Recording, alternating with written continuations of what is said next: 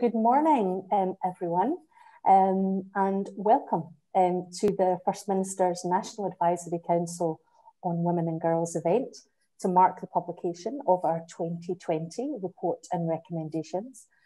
My name is Louise MacDonald, and I am the co-chair of the Advisory Council alongside Dr. Ema Jackson. And on behalf of both of us and the 17 other women and girls who make up our Advisory Council, I want to extend the warmest of welcomes to every one of you here today. I'm going to be your guide today alongside Kyra and Linda, who are our BSL interpreters for the day. They will be spotlit throughout this event, so they will always be on screen. Now, some of you may have attended one of our in-person circle events in the past, and we're really missing the buzz and energy of those events. But sadly, we are still fighting this pandemic and continuing with the necessity of virtual events, quite rightly, to keep everybody safe. So we are profoundly grateful to see you all and for your time today, and we hope that you enjoy what we have to offer this morning and that it both energises you and brings you some hope, maybe, about the art of the possible in these tough times. We're delighted that the First Minister will be joining us this morning and will give us her initial response to the 2020 report and recommendations in a few minutes. And I'd like to extend our thanks to the Minister for Older People and Equalities, Christina McKelvey, who is also with us this morning. So good morning, Minister. Some practicalities for today. I'm sure you're all very skilled at this by now, but please do mute your microphone if you can. And we are very happy if you want to sit either on or off camera. We know lots of you will have caring responsibilities right now, so of course they take priority if you need to dial out to give support to those you love. But we are always happy to see wee faces popping up on screen to say hello, and we always love a surprise appearance from a pet, so please don't worry about any of that. I hope you have your tea and coffee and a biscuit or several to hand. And if you do need to get up, stretch, have a wander while listening in, if you can, or you need to kind of move just to make sure you're comfortable, of course, go ahead and do that. Feel free to chat about the event today also on social media. In fact, we'd love you to do so. The hashtags are hashtag Generation Equal and hashtag NECWG. And you'll see reminders of these in the chat function as well as we go through the event, in case you forget those. And we're recording the event also. We did advise people of that in advance so that we can share this with those who weren't able to attend this morning. Now, the Advisory Council continue to be so deeply grateful at the incredible support that has grown since our inaugural meeting in December 2017, all those years ago now, it does feel a long time. And whether this is your first circle event or not, the event today has lots for you to engage with and crucially offer your insight and advice on. Our 2020 report and recommendations was published yesterday, and a link was circulated to all circle members. So I do hope you've at least had a chance to have a look at the recommendations summary and are ready to share what you or your organisation can do to help realise them during our Zoom room discussion sessions later on this morning. But let me first of all set a little bit of context for today. The First Minister's National Advisory Council on Women and Girls was formed as a catalyst for change to address gender inequality by providing an independent voice to the First Minister. There has and continues to be outstanding work happening in Scotland on gender equality. And once again, and I say this at every session we have, a profound thanks to those women's organisations across Scotland for all the work that they do day in and day out, and especially during this pandemic, when the need for their vital work has never been more stark. The Advisory Council's vision for Scotland to be recognised as a leader for our commitment and action towards realising an equal society where all women and girls can reach their true potential, and improving the lives of everyone in Scotland as a result. We want gender inequality to become a historical curiosity, nothing less. But we have now reached the end of our initial 3-year strategy. We have looked at attitudes and culture change, policy coherence, and in 2020, our topic has been creating an intersectional gender architecture, the status of women in Scotland, structures and intersectionality. And before we go any further, we do want to address the title of this report, which has generated lots of questions. In settling in to using the term intersectional gender architecture, our intent was not to obscure through language. In fact, it was quite the opposite. It was an attempt to be very specific with our language so that we, as a council, remained focused on the purpose of this third report, the systems, legislation, agencies and duties which should be advancing women's equality. Our journey as a council over the past 3 years has been moving continuously upstream each time, exploring the system which leads to policies being created and approved which don't work for women and girls, which in turn contribute to creating the conditions for the attitudes and culture which blight their lives in a myriad of ways every day. So to ensure that we were precise and to bring a discipline to our thinking, this is how we described it. It was a helpful way of prompting us to ask ourselves and the circle the question, what is it in the heart of the system that needs to change to stop this, whatever this is? So it was about tracking back, going upriver, trying to get the design specification right. But if that title on the front page is stopping people from engaging with the work, meaning that they are not willing to read the report, even with our description of this experience within it, then we need to consider that carefully as a council. We have always been open to learning and to listening with respect and good faith.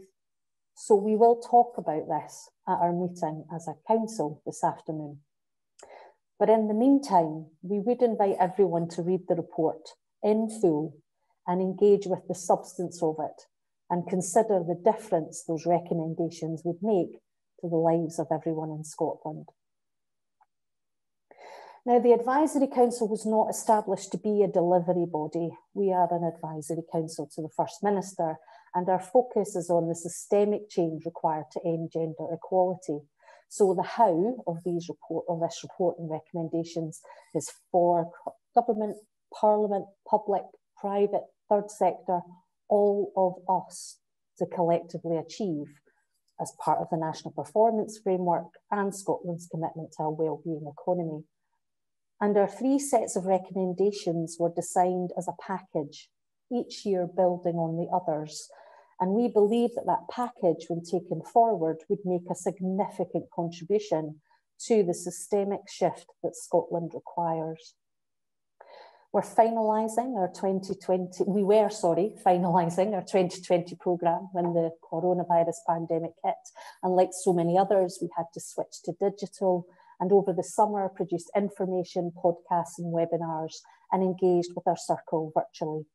We heard about our annual topic from so many different perspectives, representing the rich intersectional nature of all those committed to being part of positive change.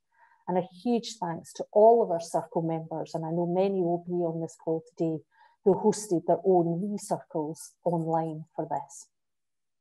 We also held deep dive roundtable events with women's organisations, Black women and women of colour, with businesses, and we also deepened our youth engagement programme through an amazing online zine project with a diverse group of young people from across Scotland. please do check out their work if you haven't done so already. The links are on the One Scotland page with our report. We considered all of this evidence, insight and digital engagement when considering the recommendations that you have before you now. And on that note, it's now time. I hope I need to check my screen to make sure that the First Minister has now joined us. But it is my pleasure now to introduce the First Minister, Nicola Sturgeon, MSP, to give her initial reflections on our recommendations and outline her vision for what comes next. After we hear from the First Minister, we do have a little bit of time for some questions relating to the Advisory Council 2020 report specifically. So please do log these in the chat function and we will try to get through as many as we can in the time that we have available. First Minister, we're delighted to see you this morning and so grateful to you for joining us. And now the Zoom room is yours. Thanks very much, Louise, and hello to everybody watching. It's great to be with you for today's event. And let me say I'm really pleased that this event's been able to go ahead today in this format. When we last gathered together in January last year, I don't think any of us, including me, could have even begun to imagine the year ahead that we had in store. So let me begin today by thanking the Council, the wider circle and everyone else for all of your efforts over the past year in what has been an extremely challenging time. I'm very grateful to all of you, given the circumstances that you have been working under. You know, for 10 months now, COVID has quite literally transformed almost every aspect of our lives. And that's true for every single one of us. But we know that not everybody has been affected by the pandemic in the same ways or to the same extent. And as your latest report points out, COVID has both exposed and undoubtedly exacerbated so many of the inequalities that exist in our society, and that definitely includes gender inequality. And in doing that, it has also underlined why it is so important that we take urgent action to tackle these issues head on. In fact, the pandemic has reinforced the value of so many of the Council's earlier recommendations. For example, the Council has previously suggested improvements to the ways in which we support victims of sexual violence and domestic abuse. And there's no doubt at all that the pandemic has emphasised once again just how important that is. We know that women and girls who are subject to domestic abuse are far more likely right now to be feeling isolated and vulnerable, indeed to be isolated and vulnerable. And there are indications that domestic abuse may have risen over the course of the pandemic. That's why the Scottish Government has provided additional support for women's aid organisations, Rape Crisis Scotland and Scottish Women's Aid, for example.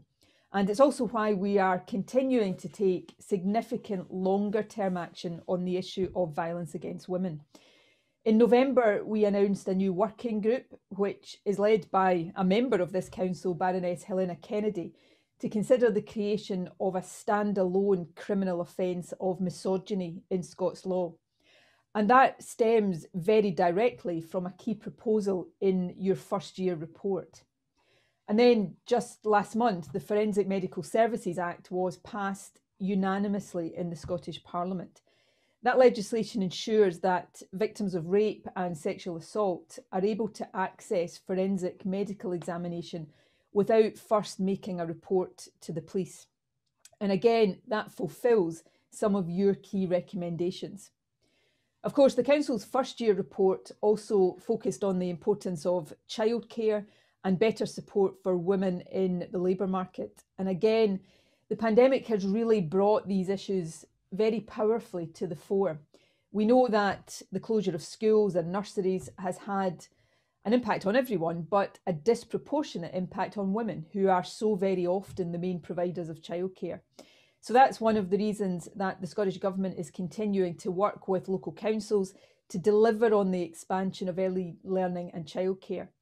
The expansion, unfortunately, had to be delayed a bit because of COVID, but I'm pleased to say it is now back on track to be delivered from August this year.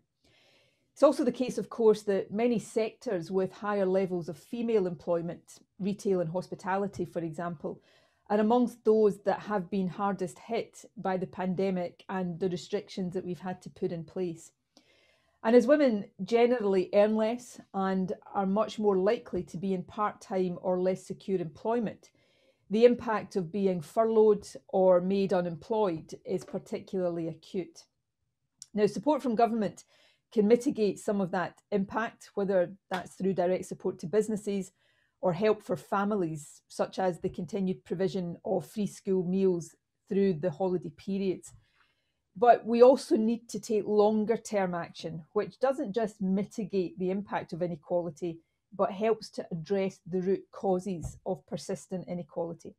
You know, the PD Products Act, which was passed late last year, is a specific, but I think really important example of that. Scotland is the first country in the world to legislate for universal free access to period products. We're also taking a number of steps to support women in employment. In November, we announced a new programme to help women return to work following a career break. We're providing funding to organisations like Timewise and Flexibility Works to better promote flexible working practices. And through the Workplace Equality Fund, we are continuing to support projects which will make it easier for underrepresented groups to enter the labour market and progress through it. And I'm able to confirm today another important measure. Following extensive consultation, a model for the Gender Beacon Collaborative, which was another of your first year recommendations, has now been agreed.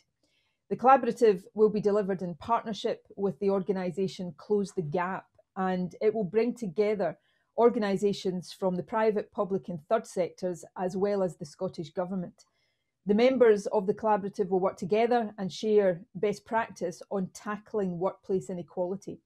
And they'll also receive specific support, for example, in calculating their organisation's gender pay gap and in implementing policies that can help to close it.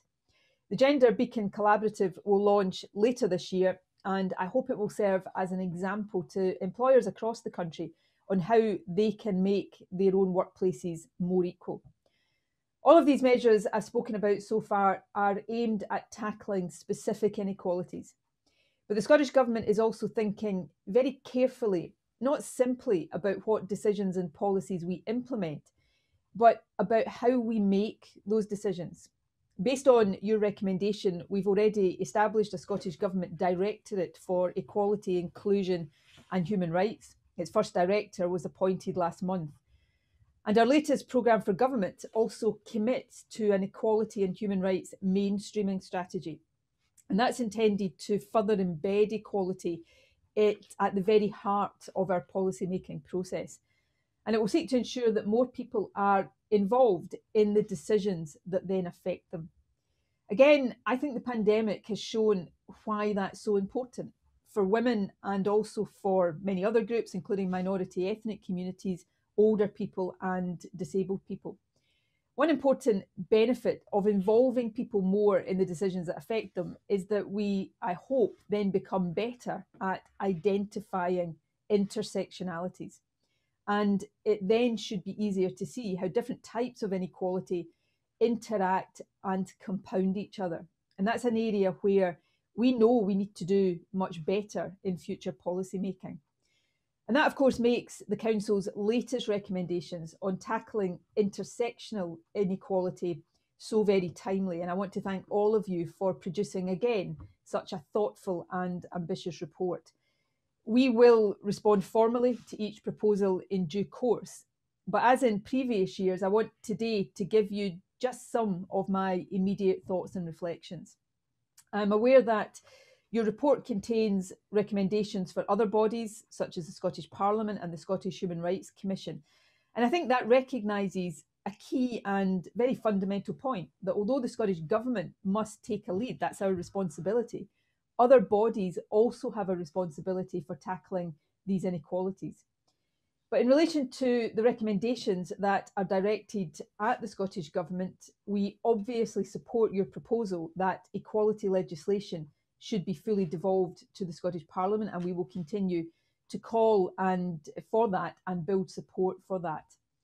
The Council has also proposed a change in relation to the budget process, and I can say that we will consider that recommendation very carefully as we develop our new mainstreaming strategy.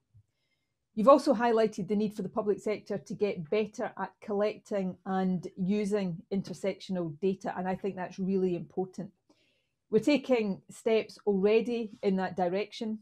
Last summer, for example, in the context of the pandemic, we established an expert reference group to look at the impact of COVID on certain minority ethnic communities. And in December, we published our first Gender Equality Index. That uses a range of different measures to assess our progress in tackling gender inequality. So getting the right data, and then, even more importantly, using that data properly is, in my view, absolutely essential. And again, as we take forward the new mainstreaming strategy, we will consider what more we can do. Now, I'm very conscious that when we talk about some of this year's recommendations, and I think I heard Louise reflecting on this as well as I joined you this morning, that sometimes these recommendations may sound quite technical, or they can sound largely about process. But it's really important to remember that there's a very good reason for that, because process and technical issues really do matter. The ways in which we take decisions, and this is something I've come to understand better over my years in government, the ways in which we take decisions and the ways that we assess their impact have a very direct bearing on the quality of those decisions and, by extension, on people's lives. So we must make sure that these processes are as inclusive as possible and that they are firmly focused on the central aim of creating a more equal society. In a nutshell, if the processes that lead to decisions are not as inclusive as they need to be, it's highly unlikely that the decisions that come out of those processes will be inclusive either. So even though process matters sound technical and a bit abstract, let's not forget just how fundamentally important they are.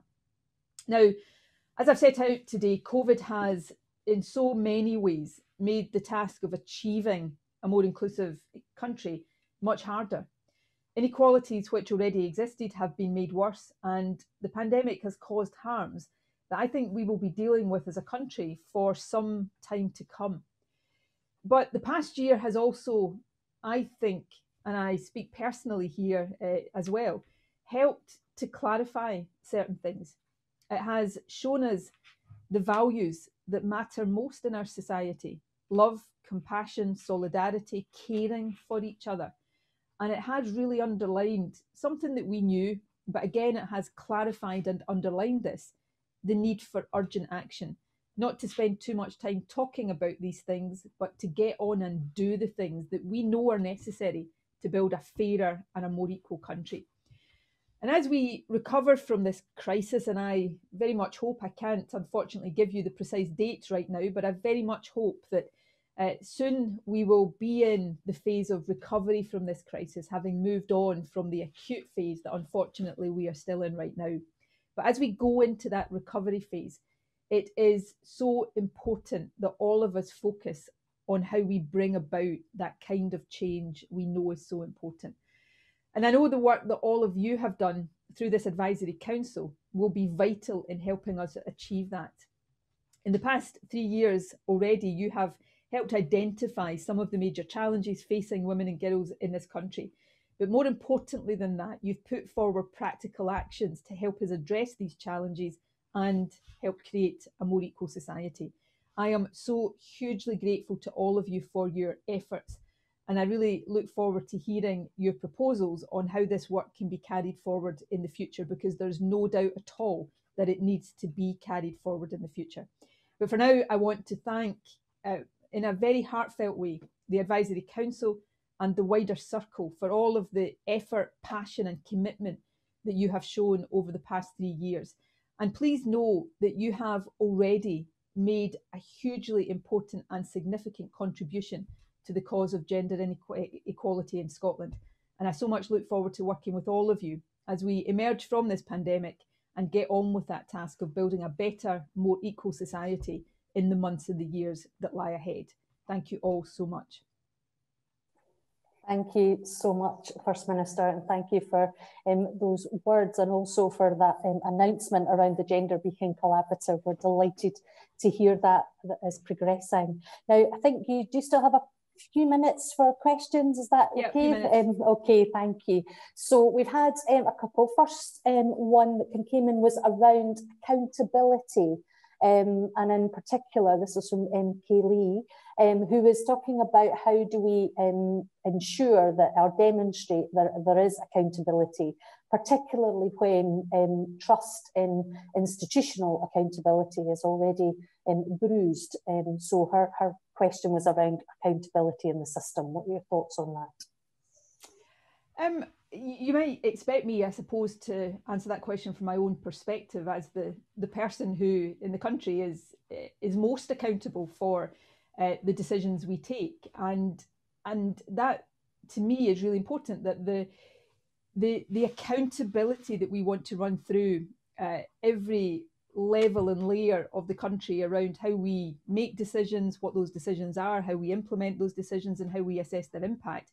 That does start at the top of government. And, you know, we don't get these things right all of the time. But again, I said in my opening remarks that the experience of the pandemic has, for me, clarified lots of things that I already knew, but underlined them as well, and the importance of them, and the need to be very accountable and open about the decisions we are taking during this extraordinary period when the things we're asking people to do are unprecedented and impinge so directly on individual and collective freedoms and liberties. That's been really important. So too has been the need and the ability to recognise when things are not going as we want them to, when we've made mistakes, when we've got things wrong. Now, I hope we're not living through times that are quite so extreme and unprecedented for very much longer. But I think some of what we've learned about the importance of accountability, the importance of being open about failings and mistakes and trying to learn from those as we get better in the future, can help us embed that accountability in a greater sense as we move forward. You know, we're all fallible. We're all human beings with strengths and failings. And sometimes in the world of politics and institutional power, and I think perhaps this is a female perspective as well, people spend too long trying to pretend that we're not infallible, that mistakes are not made, that, you know, we get everything right all the time. And a lot of energy is wasted on that, when actually we should just be a bit franker with each other about the challenges we face and what it takes to live up to and address these challenges. So, you know, that's maybe a bit of a long-winded way of saying I think we've still got to get a lot better at this, but hopefully we can learn from what we've lived through in the past few months. Great, thank you. And we've got a question from Gemma from GDA, which is, she's asking around language and talking about how we need to make sure that we're using inclusive language, and that we need to kind of make sure that that's something that we're really thoughtful about. And I did touch on that also earlier as well. So your thoughts around, I suppose in some ways, learning that perhaps you have also done around that need for being mindful and thoughtful about inclusive language.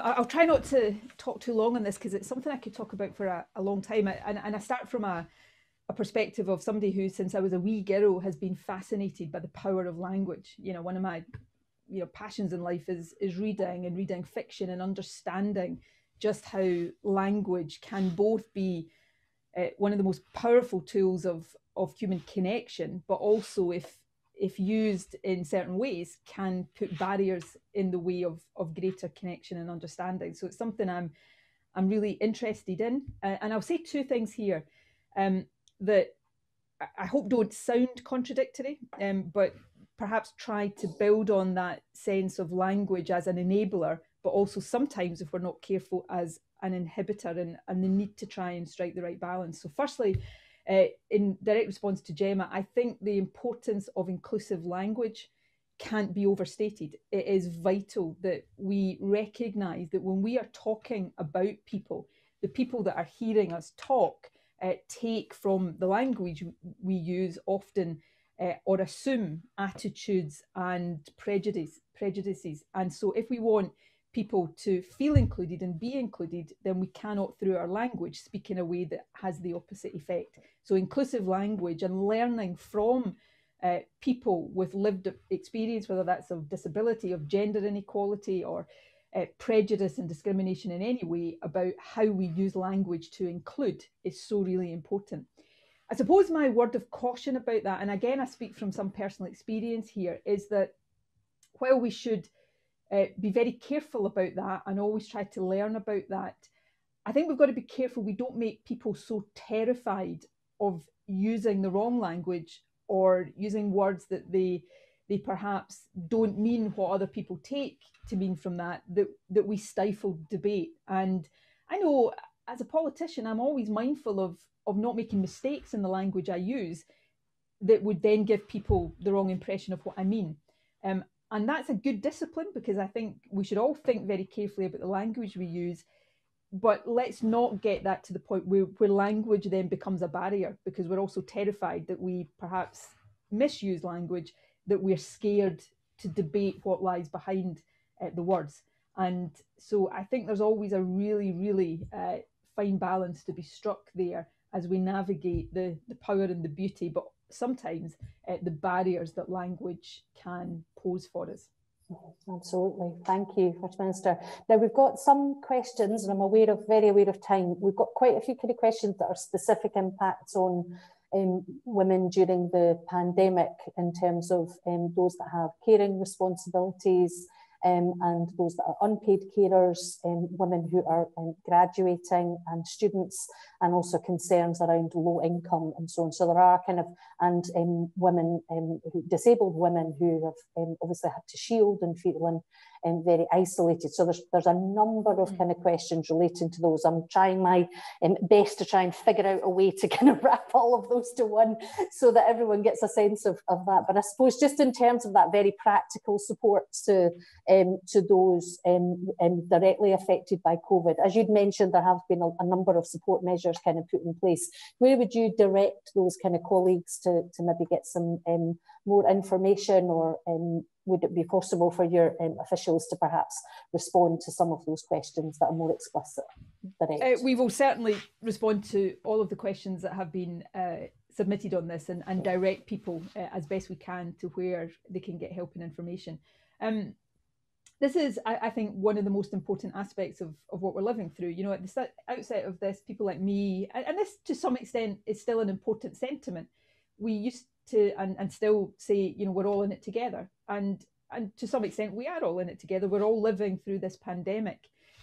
But we've got to be careful that that doesn't, and people like me have to be careful that that doesn't assume that everybody's experiences of this are the same. If you, like me, live in a nice house with a garden, if you've got, you know, secure employment, I'm not sure a politician's employment is ever secure or should ever be secure, but you know the general point I'm making, that's a very different experience to somebody who experienced lockdown in a tenement flat with 3 kids with no garden to get outside in. So, and that's just a very shorthand way of demonstrating that this experience has not been the same for all of us.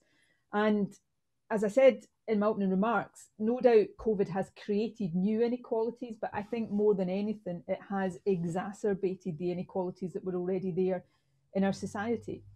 And there are many examples of that, but for women, that is undoubtedly true. If you think about all of the ways in which COVID has changed our lives, then you will see very clearly, without really having to think too deeply about it, that women are disproportionately affected.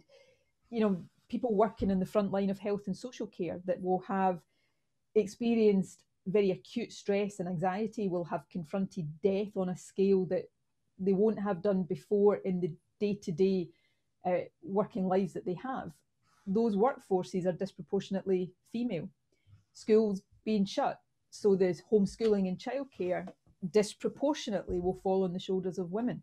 Caring for elderly relatives who might be shielding, needing to go out to get them shopping or make sure they've been cared for in other ways. Again, disproportionately women. The sectors that have been hardest hit in terms of restrictions and closures, retail, hospitality, disproportionately women, and in some of those, of course, disproportionately younger people. And I think the impact on younger people generally, cutting across different backgrounds, has been severe.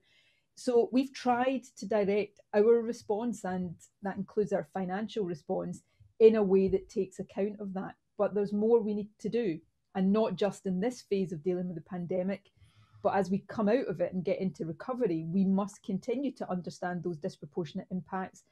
And we must also recognise that we need to accelerate the things we're doing to tackle those inequalities, because they've been there a long time, and we've now really been left with no hiding place in terms of the existence and the pernicious effect that those inequalities have at a time of crisis. So there's lots of things that this pandemic is teaching us. The test for all of us will be, do we learn those lessons and get on and respond to them with as much force as we need to? Thank you. And just to say to Circle members that have logged questions in the chat bar, we will be gathering those together and we will come back with responses to those. I can appreciate just in terms of so many kind of issues that people are really passionate about. So we will pull those together. I know, First Minister, you need to now go. So our thanks to you for such a thoughtful initial response and for joining us today. And we look forward to hearing more from yourself, also from Ms McKelvey and Ms Minister and the team in due course. And we know that you have so many pressing issues every single day in terms of what we are facing right now, but your presence here today, I think, demonstrates to everyone how you hold gender equality as such a priority and your deep commitment to these issues. And you are leading us through this pandemic with such compassion and integrity, and we are all grateful for it. So thank you, and thanks for joining us. Thank you. Okay, thank you to the First Minister. And yeah, just to say to everyone, we will pull all those questions together and we will get a response issued to the Circle. So it's now time for us to start to explore in some detail our 2020 recommendations. And just to kind of get us started and allow us to kind of switch into this kind of focus, we've got a short film to show you. And then when it finishes, Advisory Council members Revati Campbell and Satwat Ranan are going to take you through the recommendations. So first of all, I think my job is to say roll VT, or whatever you say in Zoom meetings.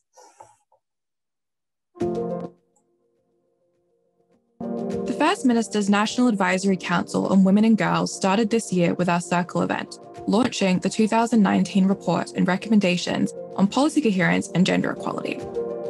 When the pandemic struck, we adapted our 2020 model by working online and with cross-sector collaboration, delivered an expansive programme. This year's focus was on creating an intersectional gender architecture in Scotland, one which works for all women and girls, with a dedicated webpage to explore this with our Circle.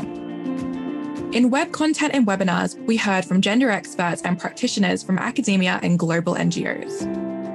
Circle members engaged digitally and held virtual annual topic circles, informing this year's recommendations. This is the final report of our initial 3-year strategy, which was designed as a package. Sets of recommendations building on each other to kickstart systemic change. But our work isn't done. With input from our Circle, we're exploring next steps, because together, we are Generation Equal.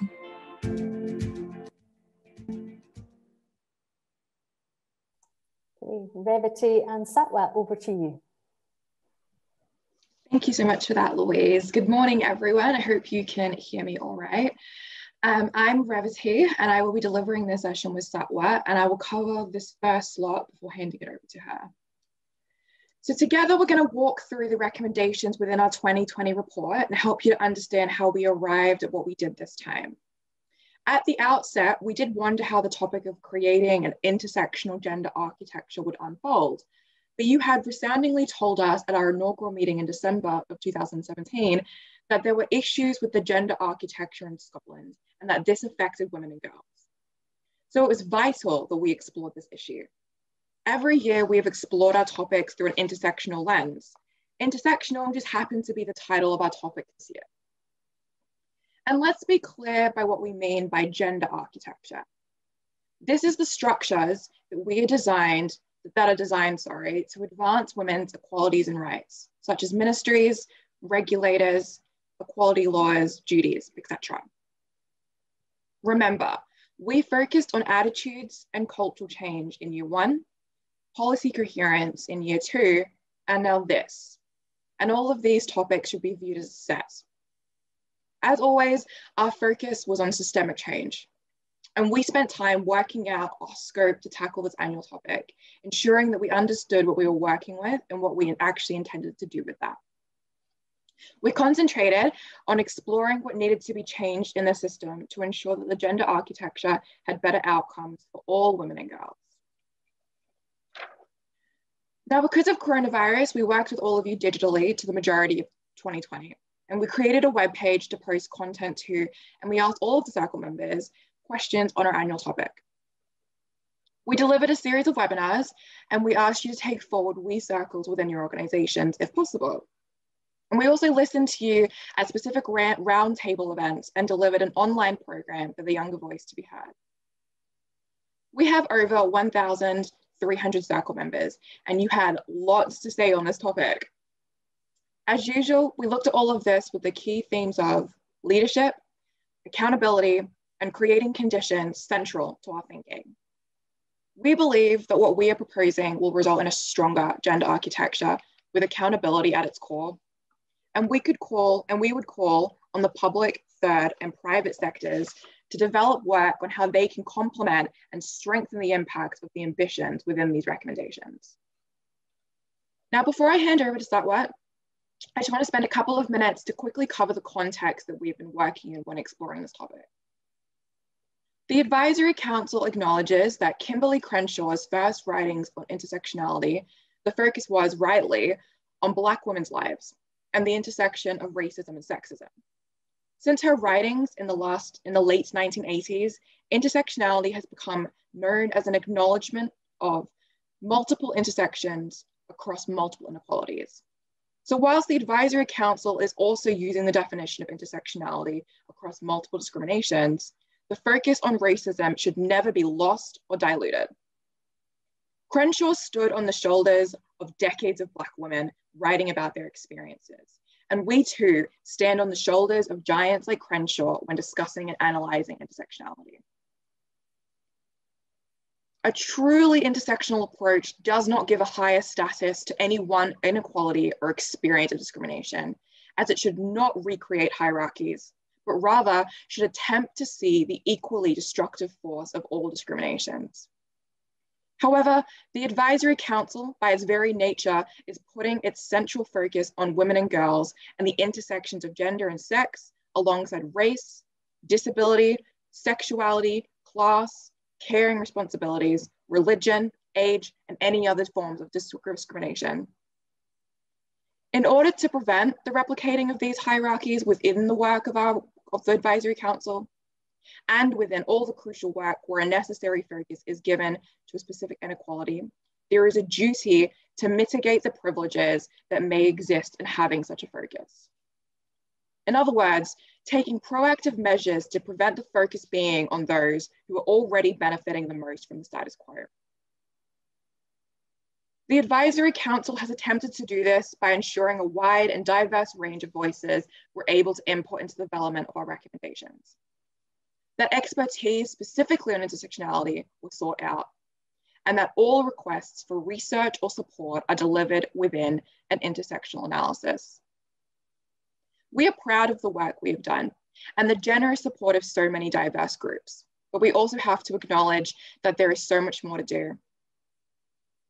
We believe that the work done so far must be built on with further investment and dedicated time. The voices and experiences of those most often ignored must continue to be prioritized.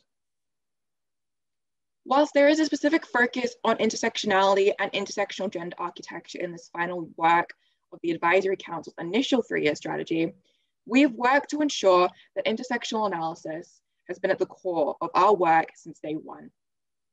And when discussing attitude and cultural change in year one, it was critical to take an intersectional approach which understood the overlapping and compounding inequalities faced by women in Scotland. We cannot tackle negative and discriminatory attitudes towards women if we do not also deliver this work in a way which understands and tackles the specific discriminations faced by Muslim women, by Black women, by LGBT women, older women and younger women, trans women, or by disabled women, just to name a few. In year two, we discuss policy coherence, how policy is made in Scotland and how well it operates to improve women's lives. We cannot be successful in delivering coherent policy if it works in silos and does not understand the complex realities of all women's lives. With this year's focus on gender architecture, intersectional analysis of this requires a review of how the policy and decision-making architecture of Scotland works for women, and how it can become fit for purpose for women, especially those experiencing multiple discriminations as a consequence of architecture which is simply not working well enough for them, failing to improve their lives, or more accurately, not even designed for them in the first place.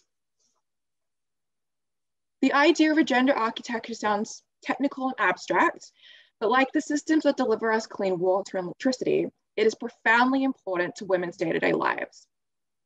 Women in Scotland can get a mortgage in their own right.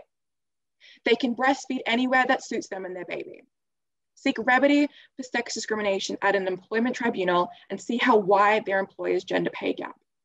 This is all because of gender architecture. Gender architecture is the name for all of the machinery of the state that is supposed to advance women's equalities and rights. And this includes things like the anti-discrimination laws and human rights laws, like the Equality Act 2010 and Human Rights Act. Statutory requirements to proactively promote women's equality, like the public sector equality duty that is a part of the Equality Act 2010. Distinct ministries or ministers for women or gender equality. Independent oversight bodies like the Equality and Human Rights Commission and the Scottish Human Rights Commission. Dedicated parliamentary committees like the Scottish Parliament's Equalities and Human Rights Committee, and mechanisms like equality rapporteurs. Gender focal points in government departments and public bodies like the forthcoming Centre of Expertise in Equalities and Human Rights in the economy portfolio within the Scottish Government. And finally, institutional gender budget analysis, which considers the differences between women's and men's lives and the needs in determining how to use the state's revenue raising, tax, and spending powers. The elements of gender architecture support gender mainstreaming. This is the idea that women's equalities and rights should not only be about special projects, programs, and services, but should be a part of everything that the public sector does. Since the 1970s, gender architecture in Scotland has become an equality architecture. Laws, equality bodies, and regulators cover multi-characteristic equality rather than focusing on sex or race or disability or sexual orientation or age alone. Now, in theory, this seems like it should create a conducive context for taking an intersectional approach. But in practice, the detail of how these structures work has prevented a truly intersectional approach. I hope this has provided you some good context setting. I'm now going to hand over to Satwa to discuss the 2020 recommendations in further detail.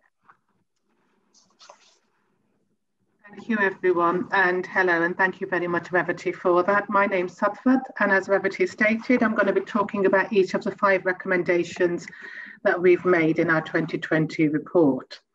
And the first one is, and I'm hoping it's going to come up on the slide, that we call for the Scottish Government to advocate for the full devolution of equality legislation and policy making to the Scottish Parliament. As you know, equality legislation isn't fully devolved, and you told us that if Scotland is serious about radically progressing gender equality, the Scottish Government must dedicate considerable effort to the devolution of equality, and considerable effort does not mean simply writing periodic letters to Westminster. You told us that equality legislation for Scotland needs to be within our control. The Advisory Council absolutely agrees with you. Full devolution would support the creation of a systemic intersectional gender architecture by placing the power to legislate and regulate around equality, including both anti-discrimination protections and the requirement to be more proactive and take steps that affirmatively advance equality within the Scottish Parliament. Moving on to our second one, and this is a whistle-stop tour through them. I do apologise. I do know there'll be more time in the circles for some considered discussion about them. But moving on to our second one, we call on the Scottish Government to integrate intersectional gender budget analysis into the Scottish budget process and to give this a statutory footing. This would support the creation of systemic intersectional gender architecture by ensuring that revenue raising and spending meets the needs of all groups of women and girls, and that the Scottish budget proactively advances equality between women and men and realises women's rights. Moving on to our third one, we call for an equality-focused review body to be established in the Scottish Parliament that will provide an equality-focused accountability mechanism which has an independent authority to scrutinise and analyse the Parliament's business. Because when we're considering the architecture within a nation, accountability is integral and takes on a role which is beyond the implementation of a particular strategy or a specific law. Rather, it's the accountability of the governing structures themselves, beyond the colour of the government of the time. So to this end, our discussions led us to explore the parliamentary and decision-making system of Scotland. We recognise that to date, the reliance has been on the Equality and Human Rights Committee of the Scottish Parliament to provide a critical eye and evidence base on equalities and human rights implications of bills, frameworks and strategies. The Equality and Human Rights Committee is not mandated or resourced to do all the equality work of the Scottish Parliament, and as a consequence, much of that legislative scrutiny and inquiry work that committees carry out do not include a comprehensive intersectional gendered approach. So we've therefore called for an equality-focused review body to be established within the Scottish Parliament that will provide an equality-focused accountability mechanism which has an independent authority to scrutinise and analyse Parliament's business. This includes proposed bills, amendments, committee inquiries, and the Scottish budget, integrating equality processes and realising equality outcomes. This independent equality-focused review body needs to be sufficiently resourced with competence built in and extra commissioned when needed to provide high-quality research, evidence gathering, and evaluate the impact of all proposals and debates being progressed through all committees. We believe this body should be complementary to the Equality and Human Rights Committee, raising the ambition of a parliament with equality and human rights at its core.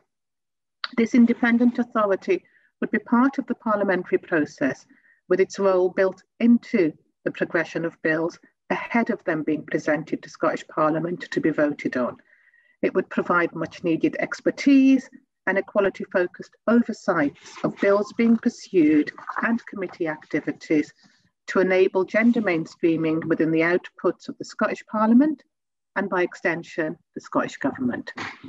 As an independent council, we've now formally written to the Scottish Parliament about this, and we also called for them to carry out a rigorous gender audit of its processes and identify action to increase its own gender competence. We understand that this is quite a radical ask, but we firmly believe that it's one that will benefit all women and girls in Scotland, as it will support systemic intersectional gender architecture by scaling up the Scottish Parliament's competence and capacity to mainstream intersectional gender equality within its functions. Now I'm now going to move on to our fourth recommendation, where we call on the Scottish Government as part of the current review of the public sector equality duty regulations in Scotland to place additional specific duties listed on public bodies to gather and use intersectional data, including employment and service user, to advance equality between protected groups, including men and women. Integrate intersectional gender budget analysis into their budget setting processes and procedures. We note that work is already underway to review the PSED, but we believe this recommendation would support the creation of the systemic intersectional gender architecture by enhancing gender mainstreaming impact of the PSED with all public bodies in Scotland. We've also called on COSLA to consider its role in relation to this recommendation and how it might constructively facilitate deeper engagement across all spheres of government and local policy making relating to the scrutiny of ensuring that the rights of all women and girls in Scotland are realised. Local implementation and the necessary conditions are vital to deliver increased equality for diverse women, for example, disabled women and those in caring roles and in social care. A final recommendation to help reform the gender architecture in Scotland concerns the Scottish Human Rights Commission, the SHRC. We call on the SHRC to appoint a commissioner tasked specifically with promotion and protection of women's rights. This commissioner would lead work to realise rights for all women as set out in CEDAW, the Istanbul Convention and other international instruments. We also call for the expansion of the mandate of the Scottish Human Rights Commission with sufficient resourcing to allow it to take on cases on behalf of individuals. Beyond the SHRC, we also call on the Scottish Government to ensure that the mandates of all Scottish regulators, ombudspersons and oversight bodies are required to advance equality and rights. We also call on all public bodies and authorities covered by the PSED and Scotland-specific duties under the Equality Act to consider their role in relation to this recommendation and how they can go further to champion and progress the rights of women and girls. Achieving equality for diverse women and girls is a collective responsibility, and it's essential to the success of every public body. We believe this recommendation would support the creation of a systemic intersectional gender architecture because it would build into the legal scrutiny mechanism in Scotland a clear understanding and framework for budget scrutiny and analysis, including decisions on how the money is spent. So in conclusion, based on our engagement with you all over 2020, this is what we've arrived at. 5 recommendations that we believe will help strengthen the gender architecture in Scotland.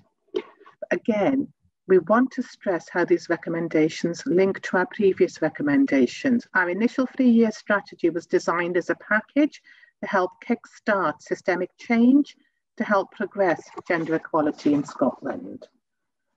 We are excited, very excited about the outcomes of what was an incredibly challenging year for each and every single one of us. So thank you all so much for your insight, perseverance, and the courage. It truly has been a collective endeavour. We couldn't have done it without you. Thank you, and I'm now going to hand back to Louise.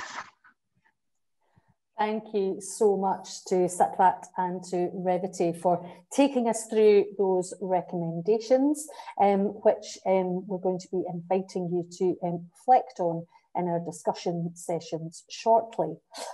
So before we now move into our discussion groups, I just want to say a couple of words about the next steps for the Advisory Council. We'd mentioned earlier that we were set up as an independent voice to the First Minister, established in 2017, and we engaged with the Circle at that point about what we should focus on in Scotland. It should be stressed that we were acutely aware of the really fantastic work that was being taken forwards by so many organisations in Scotland, as we mentioned before, standing on the shoulders of giants. So we were very clear that we wanted to not duplicate, we wanted to add value, and that in particular, we wanted to focus on that systemic piece. What could we do around that to really kind of move us upstream? So we've now had our 3 reports. You've heard the First Minister's initial reactions to our latest one, but we really do believe that all 3 reports should be seen as a set, and that if they are taken forward as intended with drive and collective commitment, then that will kickstart that systemic change. Now, those recommendations are bold and they are complex, and some of them will take time to develop, but also to implement well. So as we've heard, some of the recommendations we proposed in 2019 are now thought through and moving to implementation. There's lots of planning and scoping required for these things, and we must also recognise that in 2020, everyone was dealing with the immediate and overwhelming cross-sector response required to mitigate the pandemic. But we are seeing movement. The seeds sown are emerging strongly. Spring is coming. We've held 2 accountability days with representatives from Scottish Government to check in on progress. And again, as mentioned, one of our 2019 recommendations to upgrade the Equality Unit in the Scottish Government to a directorate in its own right was moving fast. And we were delighted when Madhu Malhotra started in post as the new director last December. Madhu has been with us today and has already had meetings relating to the work of the Council. So things are being hardwired in place so that our recommendations can provide that catalysing force. But the job is not done. As I've said, these recommendations take time, and we also need to look carefully at how we can mitigate the policy implementation gap, that space where so many things fall. And like everyone on this call, we all want to change that gap. So we believe that engagement with you is also incredibly important. That was a vital part of our kind of 3-year strategy, was that insight from you. And so in terms of our kind of next steps, we are thinking about how the sort of next steps of the Advisory Council could and should include a model and function for accountability and scrutiny. And that also that new next iteration, if you like, of the Council should continue to connect support with all of you as a circle. We've learned so much over the past 3 years from each of you, and thank you for being part of that learning. So we will be submitting our thoughts to the First Minister very soon. You heard from her how keen she is to hear those ideas. We gathered some ideas from you in our survey before Christmas, but now we're going to give you another opportunity to do that. So we're now going to go into breakout rooms, Zoom rooms. Each breakout room will have a facilitator, and we're asking you to explore 2 questions. What will you do? And this is about you, your network, the organisation that you're kind of connected to. What does it think that you can contribute in terms of our latest recommendations? So the recommendations that we have made in this report, what is it that you think you and your networks and your organisation can do? And also, what do you think the Advisory Council should do next? But please focus on system change and scrutiny. The main points from the discussion will be recorded by your facilitator and shared with the Advisory Council. And I want to remind everybody that these discussion spaces are safe spaces. Thank you so much for that, and welcome back. And thanks for your input, and to our facilitators, thank you for helping with that. And all of those discussion points will be pulled together and considered by the Advisory Council in terms of our thinking around next steps for the Advisory Council to the First Minister. Now, obviously, it's up to the First Minister to decide what she wants to do with her Advisory Council and the incoming First Minister after the May elections to decide what comes next. But we will keep you informed, and we will also be in regular contact with you as Circle members as we transition into whatever comes next. So to do our formal close of this, our kind of final Circle session of this 3-year plan, I'm now going to hand over to Katie, Amina and Revati, our youngest council members, who are going to close proceedings today. So Katie, I think, am I starting with you? Off you go. Hi everyone, my name is Katie, and along with Advisory Council members Amina and Revati, we will be closing today's event. We'd like to start by adding our thank you to each of you for making the time to join us today. Your support is really appreciated. A huge thank you also to all of our speakers and to the wonderful purple poncho players. I thought they were really fab. We hope today has been helpful for you and that our 2020 report and recommendations has done what you shared with us justice. Even though this year has had its challenges, you've been generous in sharing your insight and experience, and we hear you loud and clear that the appetite for change is very much alive. This pandemic has exposed all too clearly for all to see the impact of structural gender inequality.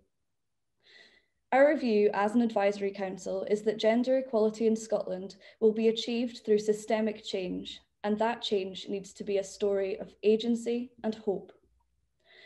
We absolutely believe that gender equality is possible in Scotland through our common endeavour.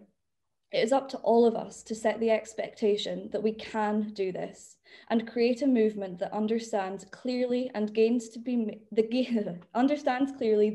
to be made from gender equality and demands change for the greater good. So thanks to each and every one of you and the over 1,300 members who have signed up to the circles so far. Thank you for your ideas, your insight, your expertise, your curiosity, and your commitment. Thanks for travelling alongside us and helping us to get to this point. As our co-chair Louise mentioned earlier, following this event, we'll be concentrating on finalising our suggested next steps planned for the Advisory Council.